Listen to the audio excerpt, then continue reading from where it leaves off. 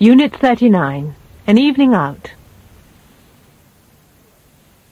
Shall we go out tonight? OK, let's go to a restaurant. Which one? How about the Flamenco? The Flamenco. Which one's that? Don't you remember? That's the one that serves seafood. Oh, yes.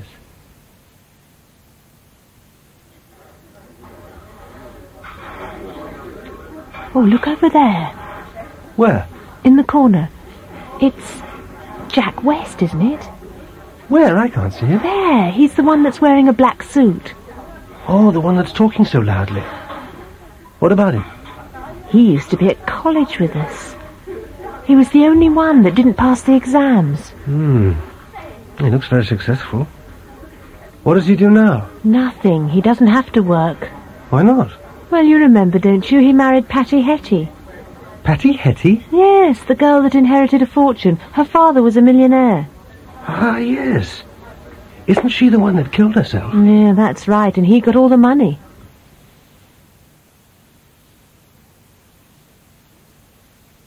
Unit 40. I've been waiting.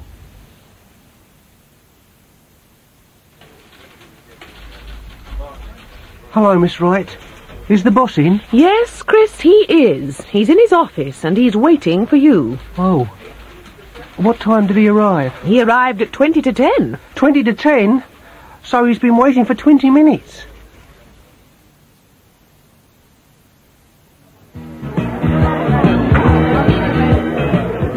Hello, Judy. You've been sitting here for an hour. Where's your husband? Oh, he's dancing with Mrs. Winston. Oh, yes. He's dancing very well. Has he been dancing all evening? Yes, he has. But he hasn't been dancing with me. Hello, Mrs. Parker. Are you waiting to see Dr. Savage? Hello, Mrs. Baker. Yes, I am. How long have you been waiting? I've been waiting since 9 o'clock. Ah, so you haven't been waiting long. It's only 9:10 now. No, I haven't. I've been reading this magazine. It's very interesting. There's an article about operations.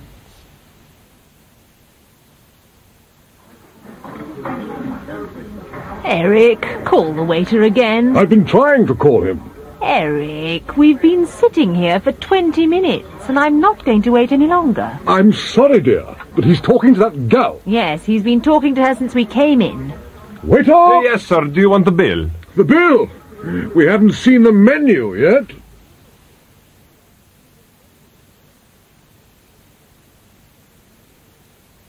Unit 41.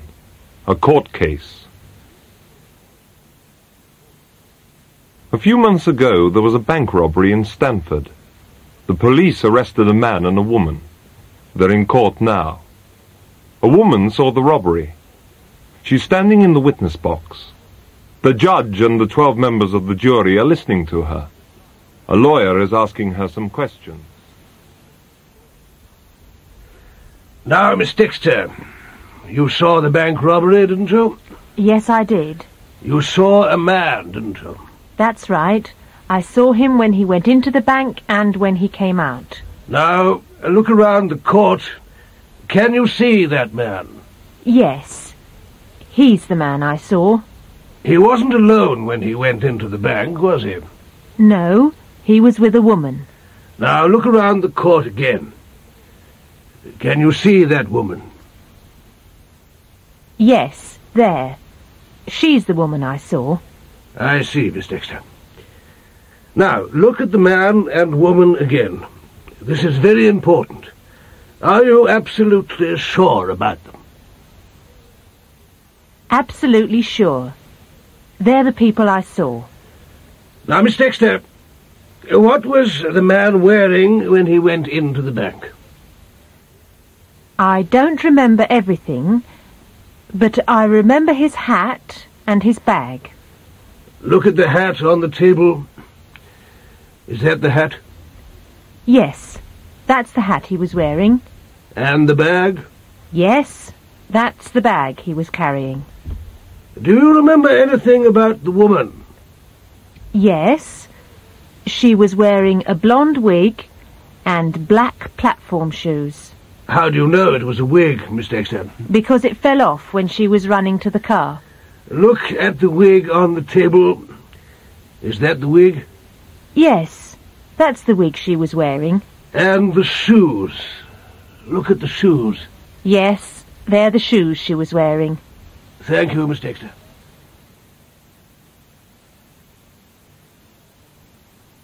Unit 42. The Empty Chair. A friend of mine, Rob Jenkins, almost had a nervous breakdown last year. I told him to go to the doctor. Hello, Mr. Jenkins. What can I do for you? Well, Doctor, I'm very tense and nervous. I haven't been able to sleep for several days. Have you been working hard? Oh, yes, I've been very busy. I've been working 12 hours a day. Have you been taking any pills? No, but I've been smoking too much and I've been drinking a lot of coffee. Well, you should take a holiday. You should go somewhere quiet and peaceful. Like Cornwall. Why don't you go there? Rob decided to go to Cornwall the next weekend. Penkey was a very small fishing village on the north coast of Cornwall. There were no trains or buses to Penkey, so he had to drive. It was a long journey, and Rob arrived late on Friday evening. The landlady of the guest house, Mrs. Doone, answered the door and showed him to his room. Rob was very tired and went straight to bed.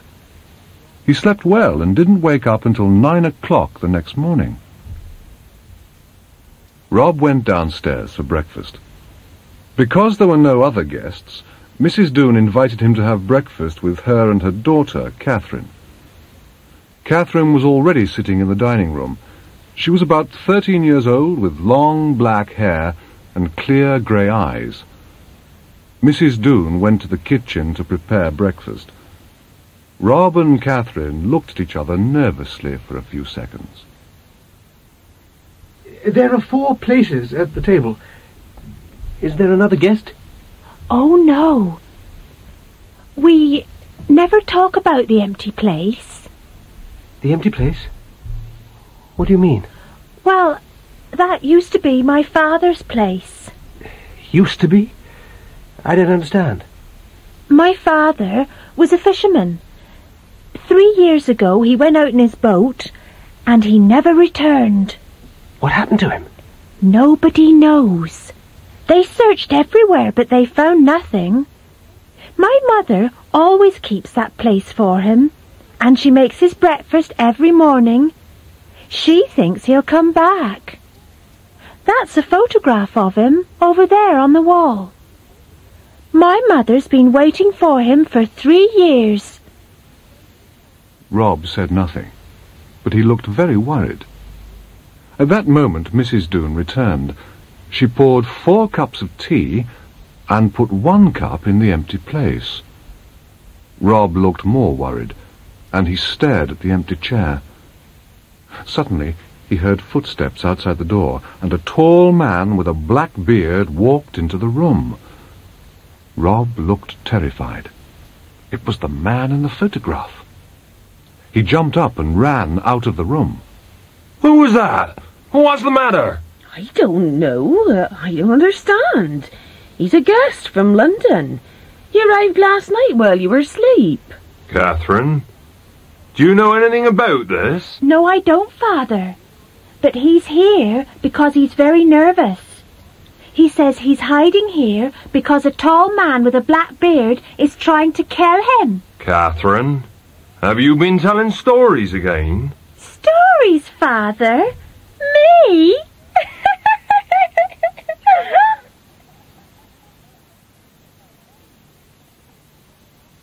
Unit 43. How long? How much? Come in. You're Mr. Carson, aren't you? Please sit down. Thank you. What can I do for you, Mr. Carson? Well, I want to borrow some money. What for? I want to buy a car. I've been saving for 2 years. Ah. How much have you saved? I've saved about £1,000. What are you reading? The Godfather. It's about the mafia in America. John told me to read it. Oh, it's a very long book. I know. I've been reading it for a month and I haven't finished it yet. How many pages have you read? About 400. I don't like long books. Neither do I. Petrol, sir? Please, fill it up. Which grade? 4-star. It's nearly empty. I've been driving all day. Oh, how far have you driven? Oh, about 400 miles. I've driven from Scotland. Oh, that's a long way. Shall I check the oil and water? Please. Hello, Jenny. You still working? It's time for lunch. I know, but I haven't finished these letters yet. They're important. Mr. Power wants them this afternoon. How long have you been typing? Since 9 o'clock. I didn't stop for coffee. How many have you done? Oh, most of them. There are only 2 left. Well, do them after lunch. No, I'll do them now. OK. See you this afternoon.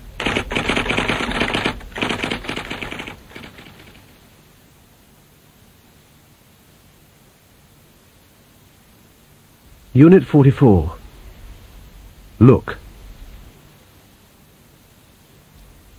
Nick Owen is a guide for Britannia Tours.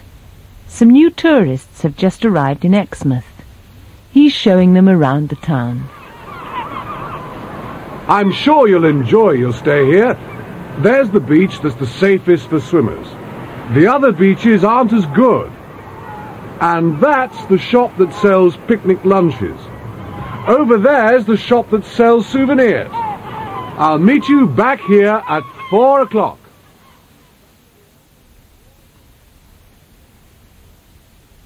Paul's showing Angela some holiday photos. Look. This is the hotel I stayed in. Oh. And here's the restaurant I used to go to. I used to eat there every day. This is the beach we used to lie on. It was a marvellous holiday. Anne's just had an accident. She's telling a policeman about it. The car in front of me stopped suddenly. I managed to stop, but the van behind me didn't. It hit my car and pushed it into the car in front.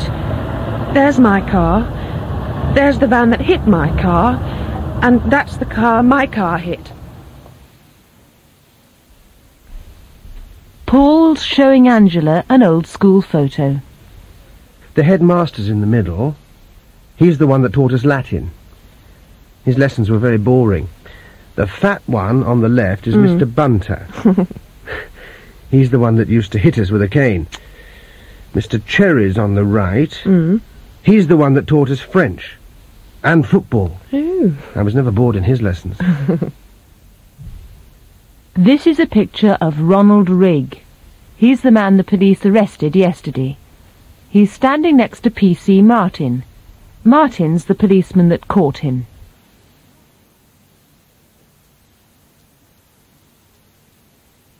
Unit 46.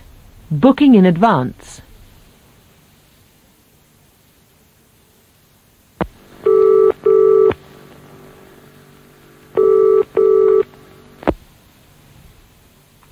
Hello, Old England Restaurant. Can I help you? Yes, I'd like to book a table for tonight. Yes, sir. What time? 8 o'clock. Certainly, sir. For how many people? There are 10 of us. 10 of you. We don't usually accept large parties, sir. I know, but we are regular customers. What's your name, please, sir? Richard Burton. Mr. Burton. Of course, that'll be all right. We'll put 2 tables together. I'd like 2 seats for the concert on Thursday evening. Yes, where would you like to sit? I'm not sure. Well, here's a seating plan of the concert hall. How much is it in the middle? £6. £6. That's a little too expensive for us. How much is it there, at the back? £2. That's fine. What time does the concert start? At 7:30, sir. Have you got any seats left for the Stratford excursion? Yes, sir, there are a few seats left. Is that the one that goes to Oxford as well? That's right. How long does the whole excursion take? Approximately 10 hours, sir. Shall I pay you now? If you don't mind, sir.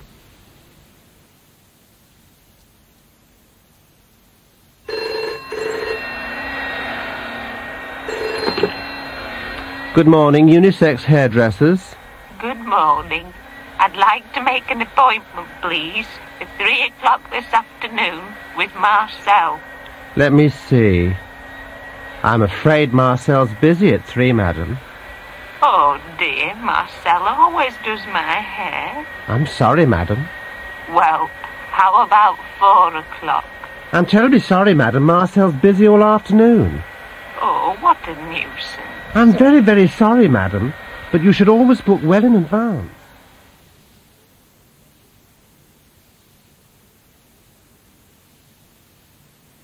Unit 47. A new job. Alice, have you seen this ad in the paper?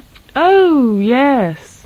But I'm not interested in finding a new job. I've been here since I left school. I like working here. Really?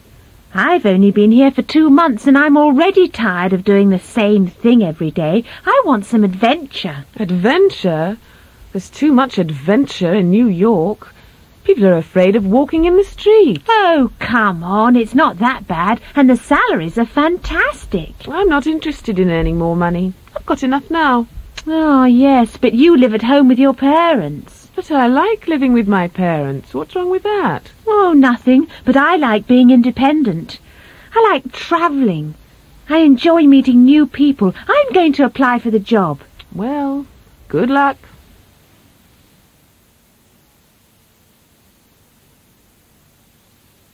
Unit 48. The weather forecast. Paul and Judy live in Birmingham. It's a large city in the Midlands. They're planning a weekend holiday. I know, Judy. Why don't we go to Scotland? It's a very long way. Oh, it isn't too far. Anyway, the motorway's very good, so we can get there quickly. But Scotland's often cold at this time of the year. It may snow. Well, yes, it may. But I don't think it will. Oh, I'm not sure. It is February, and I'm frightened of driving in snow. And we may not be able to find a hotel. They may be closed. That's no problem. I can book a hotel by phone. Well, perhaps it's not a bad idea. We may have beautiful weather. Oh, we'll enjoy ourselves anyway. Let's watch the weather forecast on television. We may not go to Scotland. We may go to Wales or London. We can decide after the forecast. Good evening, and here is the weather forecast for tomorrow. Northern Scotland will be cold, and there may be snow over high ground. In the north of England, it will be a wet day, and rain may move into Wales and the Midlands during the afternoon. East Anglia will be generally dry, but it will be dull and cloudy. In southern England, it will be a bright, clear day with sunshine, but it may rain during the evening. In the southwest, it may be foggy during the morning, but the afternoon will be clear. It may be windy later in the day.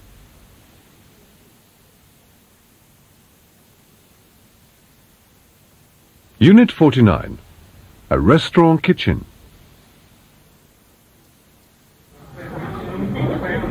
Hurry up, Chef. The customers have been waiting for 10 minutes. They're hungry and they're getting angry. I know, but I've only got one pair of hands. You'll have to help me. Help you? That's not my job. I'm a waitress, not a cook. Well, both of my assistants are off work. All right. What shall I do first? Well, start putting the meat on the plates and I'll prepare the vegetables. Okay. Is that enough meat? Oh, that's a bit too much. Take a bit off. What about potatoes? Oh, put on plenty of potatoes. They're cheap. And lots of peas. All right. Can I take them now? Have you put the sauce on yet? Eh? Oh, no, I haven't. Well, where is it? Oh, here it is. Oh, there isn't quite enough sauce here. There's plenty in that pan over there. Oh, yes. I've got it. Fine. Now you can begin taking the plates to the customers. Ow! They're hot! Well, use a cloth. And don't carry too many plates, you may drop them. No, I won't drop them. I've never dropped a plate in my life.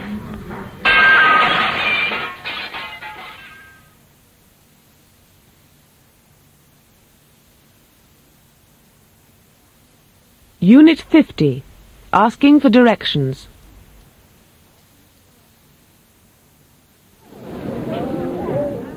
Excuse me. Yes? I'm looking for the men's clothes department. Ah, yes, sir. It's on the 4th floor. The lift's over there. Thank you, but I'll use the stairs. I need the exercise. Good morning. Can I help you? Yes, I've got an appointment with Mrs. Truman, the sales manager. What time is your appointment, sir? 11:30. Right.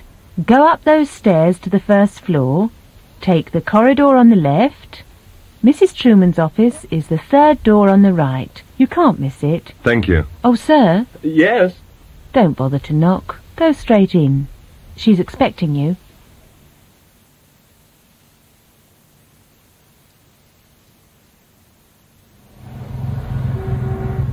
Excuse me? Yes? I'm lost. Is this the way to Brighton? No, I'm afraid it isn't. You're going the wrong way. This is the Portsmouth Road. Oh, dear. Can you tell me the way to Brighton? Yes, turn round and go back to the roundabout. Take the 3rd exit, that's the A272. The A272? That's right. You'll see signposts to Brighton from there. Yes, please. 2 to Market Street, please. 36p. Can you tell me when we get there? Okay. Thanks a lot.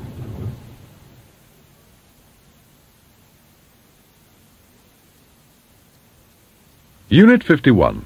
Air Sea Rescue. This is the Radio 1 news desk. In Dorset, a helicopter is trying to rescue a man who has fallen down a cliff. He's lying on a small beach. An Air Sea Rescue helicopter has arrived at the scene, and one of the crew has climbed down a ladder to the beach. He's speaking to a doctor by radio. Hello? Can you hear me, Doctor? Yes, I can hear you clearly. Is he unconscious? No. He's conscious, but he looks pretty bad. Okay. Ask him if he can move. Can you move? No. Ask him if he's in pain. Are you in pain? Oh, yes. Ask him where it hurts. Where does it hurt? It's my back. Right. Don't move him. I'm coming down. Frank Aitken is the editor of the Daily News. He's sending a trainee journalist to interview the American singer Bob Sonata. Now, I've arranged the interview for 4 o'clock at his hotel. Ask him lots of questions, you know, ask him if he likes England, ask him what his next record will be, when he recorded it, and ask him where. Ask him all the usual questions, but don't ask him how old he is, okay?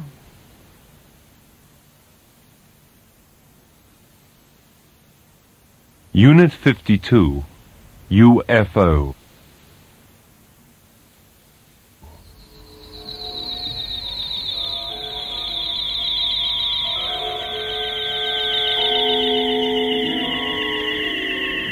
Ronald and Jean were driving along a quiet country road in southern England. They were on the way to Westbury. It was nearly midnight. Ron, look over there. There's something in the sky. What is it? I don't know what it is. It's probably a plane. I don't think so. It's too big and too bright. Oh, no. What's the matter? Well, the engine stopped. Why has it stopped? I don't know why it stopped. We'll have to find a garage. Is there one near here? Yes, there's one in the next village, but I don't know if it's open. It's very late.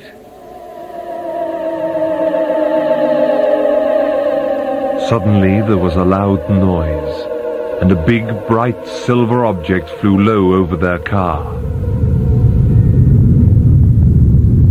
It stopped in mid-air, turned round, and flew back over their car. Then it went straight up into the sky and disappeared. Oh, Ron! What was that? Eh? Well, don't ask me. I've got no idea what it was. Oh, I'm frightened. Let's go. We can't. The engine isn't working. Oh, try it again. Well, that's strange. It's okay now. I wonder why it wasn't working. Oh, Ron, do you think it was a UFO? I don't know. I really don't. We should phone the police. Ron, do you think they'll believe us?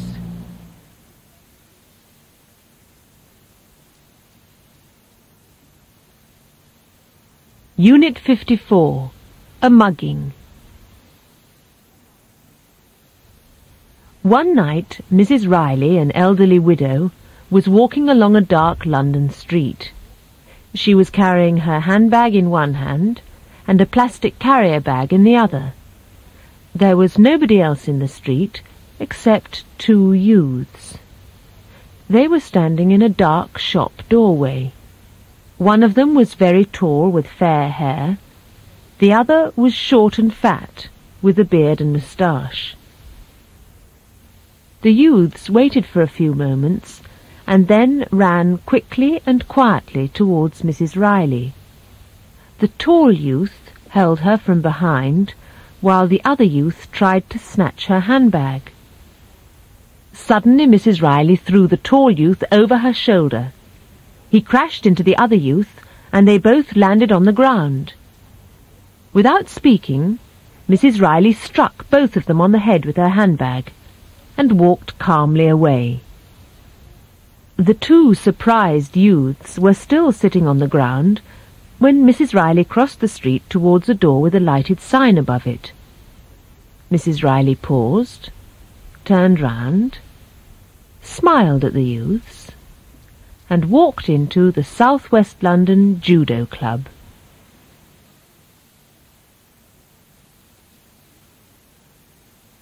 Unit 55. An important visitor. The platform of Portsbridge Station is full of people. They're waiting for an important visitor, the Queen. They're expecting her to arrive soon. She's going to open a new secondary school, Portsbridge Comprehensive. The Mayor's secretary is telling him about the plans for the day. She'll be here soon. We'll wait until we see the train. When the train stops, the band will start playing. Your son will give her some flowers when she gets off the train. You'll make a speech before she leaves the station. As soon as she arrives at the school, the children will begin cheering. After she opens the school, we'll go to the town hall. When she gets to the town hall, you'll make another speech. After you make the speech, we'll have lunch. Before she leaves Portsbridge, you'll give her a present from the town.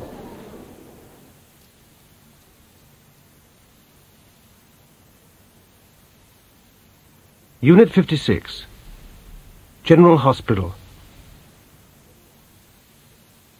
Mr. Wallace is in the maternity ward. His wife's going to have a baby. Hello. You're Mr. Wallace, aren't you? Have you been waiting long? Not really. Is there any news? Not yet. We'll tell you as soon as there is. Have you thought of any names for the baby? Oh, yes. If it's a girl, we'll call her Victoria. If it's a boy, we'll call him Jason. Oh. David Foster has had a serious accident.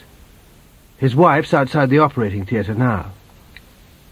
Mrs. Foster, I'm Dr. Payne. Oh, Doctor, how is he? Well, I'm afraid we'll have to operate. Oh, no. He's always been afraid of operations. Don't worry. If we operate now, he'll be all right. Oh, Doctor, do you really have to? I'm afraid so. He's lost a lot of blood. If we don't operate, he'll die. Mr. Frampton has just arrived at the hospital. He's going to have a minor operation tomorrow. This is your bed, Mr. Frampton. Oh, thank you, sister. Now, could you get undressed and get into bed? There's a buzzer on the bedside table. If you press the button, someone will come at once. Oh, I'm sure I won't need anything. Well, don't forget. If you need anything, just press the button. Oh dear, how did this happen? He was just playing with the saucepan, and he put it on his head, and now it's stuck. Have you tried to get it off? No, I'm afraid of hurting him. Yes, if we pull too hard, we'll hurt him. What are you going to do? Well, if I don't get it off, he won't be able to eat. Oh, no! I'm only joking. If I put some soap on his head, it'll come off easily.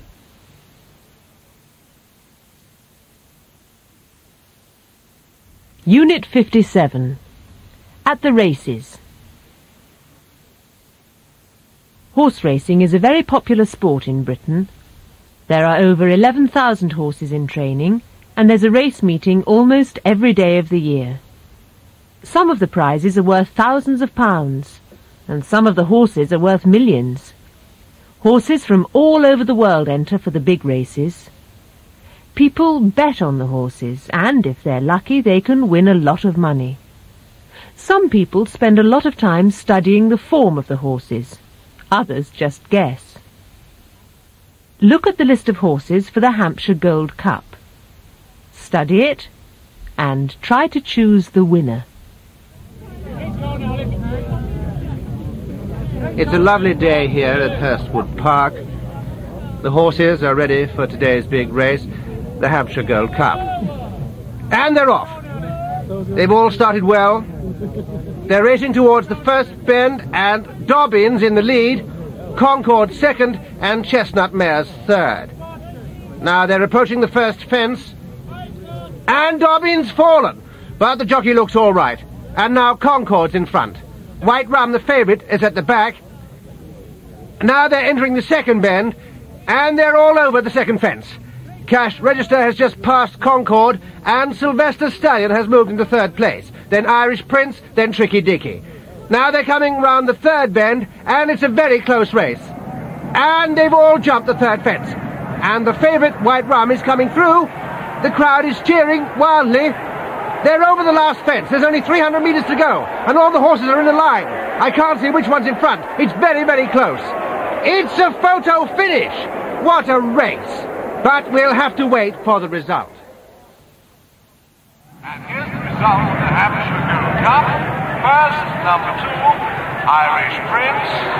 Second, number 4, White Rock. Third, number 5, Kentucky Moon.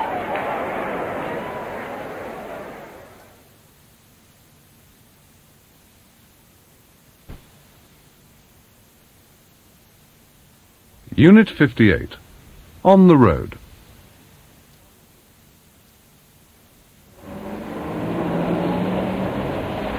Ben, you can't park here. There's a double yellow line. Oh, we'll be back in a few minutes. It's okay.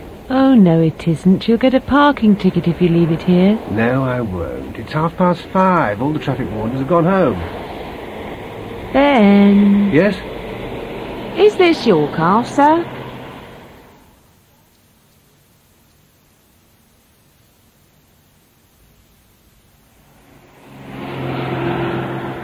Excuse me, may I see your licence? I'm afraid I've left it at home. In that case, you'll have to take it to the police station within 5 days. But why? You were speeding, sir. But I was only doing 35. There's a 30 miles an hour speed limit on this road, sir. Is there? I didn't see the sign. Well, sir, we've been following you. So you were doing 35 too? No, sir, we were doing 60 miles an hour. And we couldn't catch you.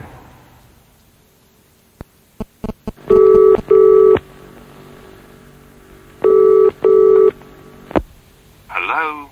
Wadley's Garage? Oh, good evening. I don't know if you can help me. My car's broken down. We have a 24-hour breakdown service.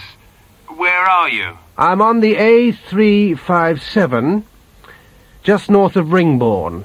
My car's just past the Red Lion pub. It's a white MG.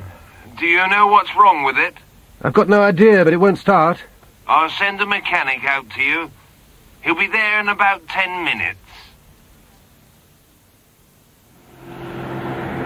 It's nothing serious, sir. You've run out of petrol. Oh. Can you tow me to the garage? Oh, that's not necessary. I've got a spare can of petrol in my truck. Shall I pay you now, or shall I come to the garage? You can pay me now. Will you take a cheque? I've run out of cash, too. Yes, that's okay. Hold on. I can't find my chequebook.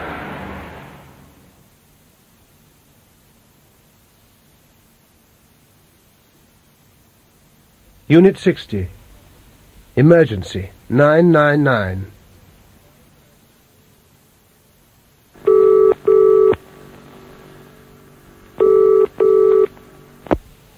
Emergency, which service, please? Police. Police here. I've just seen 2 cars crash into a security van. I think it's a robbery. Where?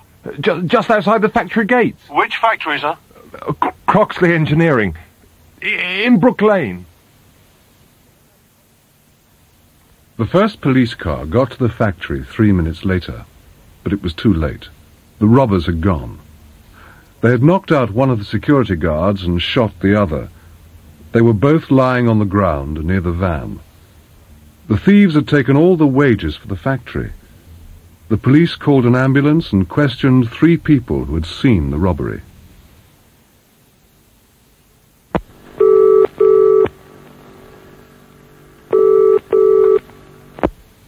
Emergency, which service, please? Fire. Fire service. Come quickly, Fenley's garage is on fire. The one in Churchill Road. We'll be there in 2 minutes. The fire engine got to the garage just in time. The showroom was burning. Fortunately, the fire hadn't reached the petrol pumps and hadn't spread to neighbouring houses. The firemen were able to put it out quickly. The fire had started in the office. Someone had thrown a lighted cigarette into a waste paper basket.